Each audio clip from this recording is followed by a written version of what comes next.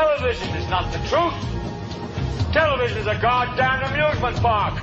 Television is a circus, a carnival, a traveling troupe of acrobats, storytellers, dancers, singers, jugglers, sideshow freaks, lion tamers, and football players. We're in the boredom-killing business. But you people sit there day after day, night after night, all ages, colors, creeds. We're all you know.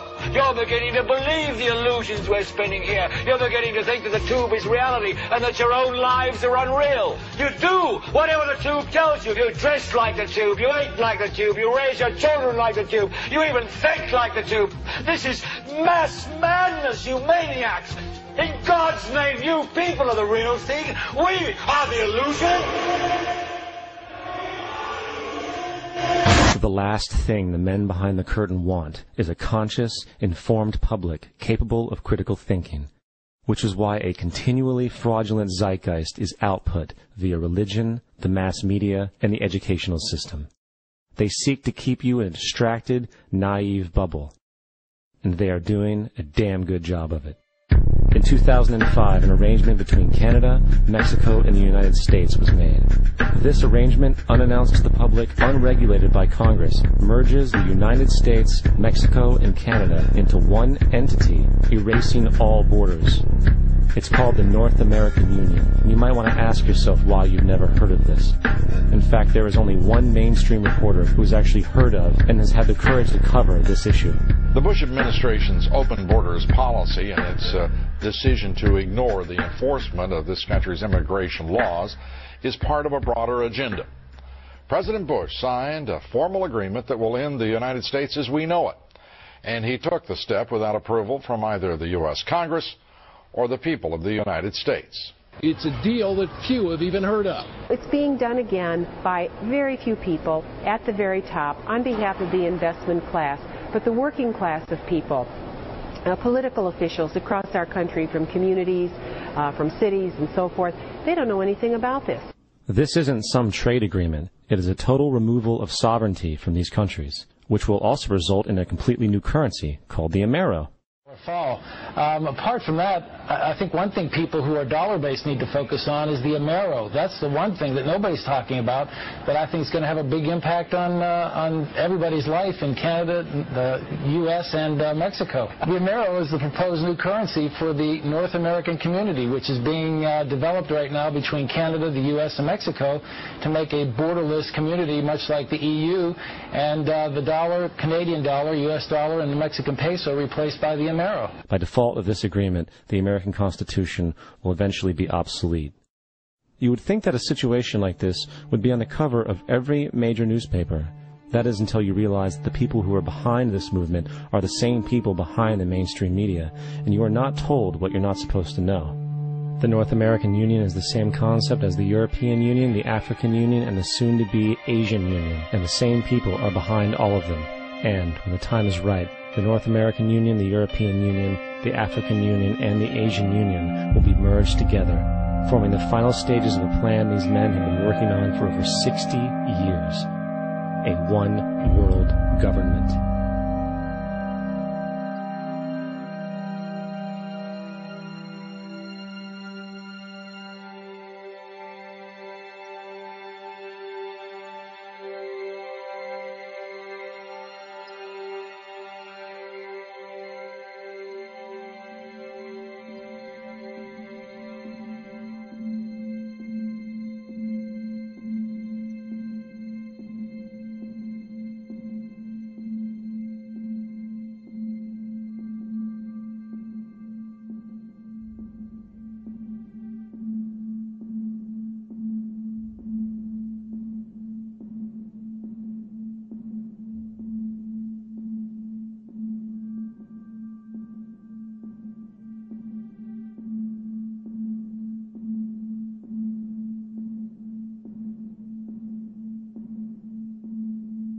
One bank, one army, one center of power. And if we have learned anything from history, it is that power corrupts, and absolute power corrupts absolutely.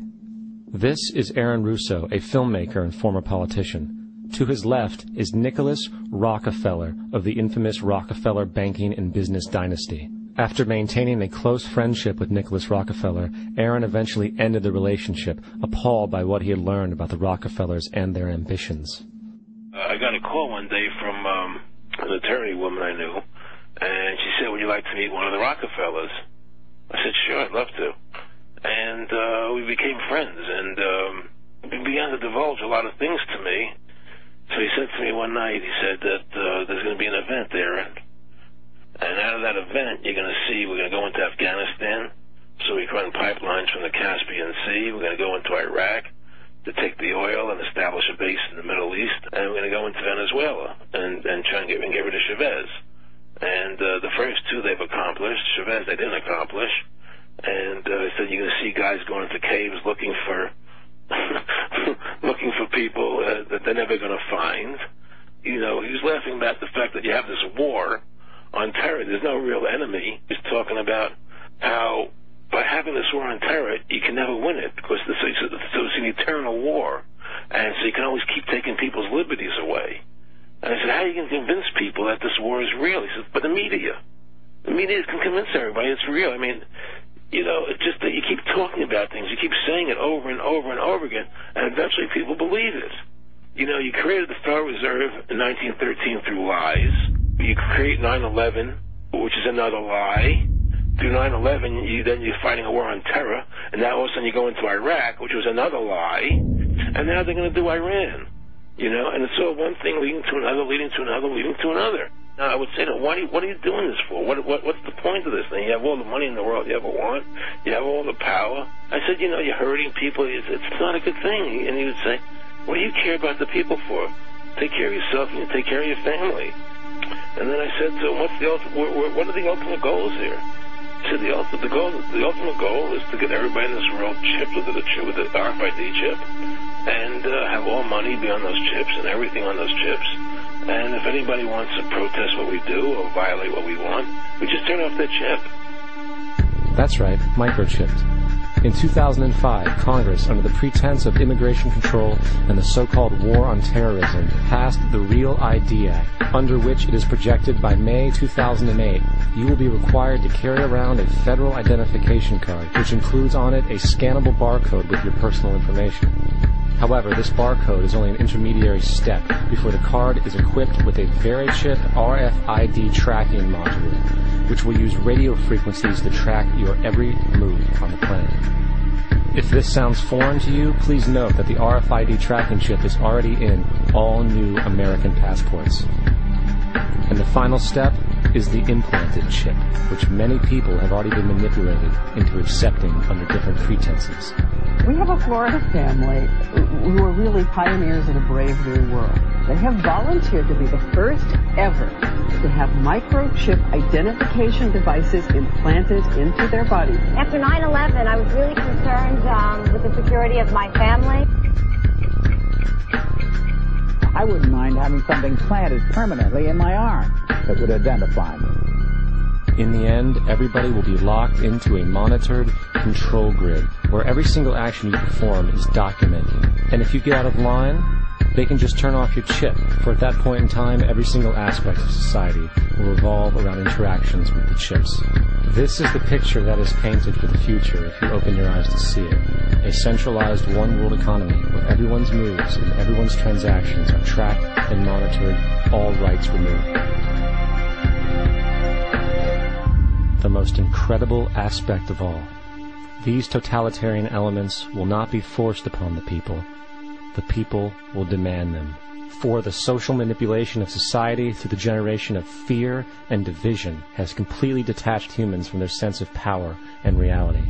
A process which has been going on for centuries, if not millennia. Religion, patriotism, race, wealth, class, and every other form of arbitrary, separatist identification and thus conceit has served to create a controlled population, utterly malleable in the hands of the few. Divide and conquer is the motto, and as long as people continue to see themselves as separate from everything else, they lend themselves to being completely enslaved.